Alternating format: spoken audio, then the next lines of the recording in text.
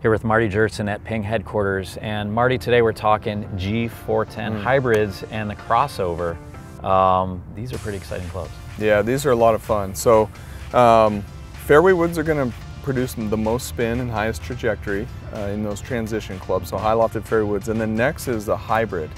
And then we go crossovers, then we go long iron. So in the G410 hybrid, what's a lot of fun is that for the first time from PING, we have an adjustable hosel or trajectory tuning technology. This is becoming more and more important as we bring more distance into the iron category, have more options there, irons like the I500 and the G700.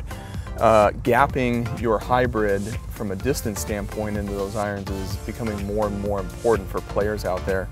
So this gives us the ability to gap them easier at the customer level and through the fitting process, as well as unlock the ability, especially for the better players that kind of think, oh, hybrids go left, right? I think we've probably experienced that ourselves.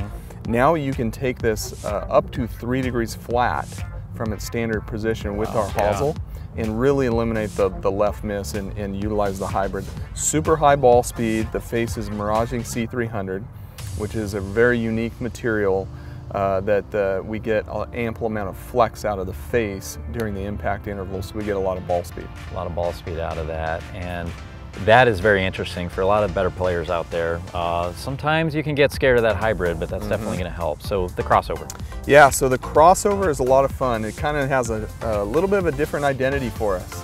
So the first couple were a little bigger. We've really slimmed this one down and optimize the size really in the sweet spot for the player that's going to be utilizing this club. So it's bigger than our I500 long irons, but not quite as big as our G700, our new G410 iron. So it's going to be a great transition club that's going to still launch high, even though it kind of has, when you first look at it, the look of a driving iron. Its default trajectory is pretty high, but because it has a flat face, and that's one of the advantages over the hybrid, it can unlock the ability to hit stingers or control the vertical trajectory a lot more. So you notice the sole is about 20% thinner. The blade length is about 1/4 inch shorter, more iron-like profile, but we've packed in 50% more tungsten in the low toe, counterbalanced with the mass in the hosel. So the CG is still in the center, but it has very high inertia and a lot of forgiveness. Also powered by miraging C300.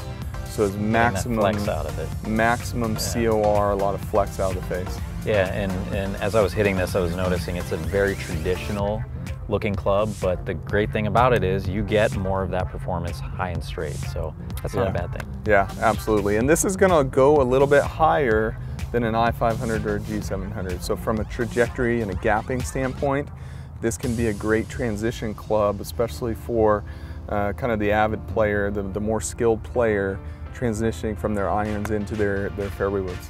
Okay, some great options from PING.